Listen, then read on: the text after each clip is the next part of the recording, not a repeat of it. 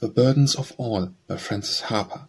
We may sigh over the heavy burdens of the black, the brown and white, but if we all clasped hands together, the burdens would be more light. How to solve life's saddest problems, its weariness, want and woe, was answering by one who suffered in Palestine long ago. He gave from his heart this precept to ease the burdens of men. As ye would that others do to you, do ye even so to them. Life's heavy, wearisome burdens will change to a gracious trust, when man shall learn in the light of God to be merciful and just. Where war has sharpened his weapons, and slavery masterful hand, let white and black and brown unite to build the kingdom of God, and never attempt in madness to build a kingdom or state through greed of gold or lust of power or the crumbling stones of hate. The burdens will always be heavy, the sunshine fading to night, till mercy and justice shall cement the black, the brown, and the white. And earth shall answer with gladness the herald angels' refrain, when peace on earth, good will to men, was the burden of a strain.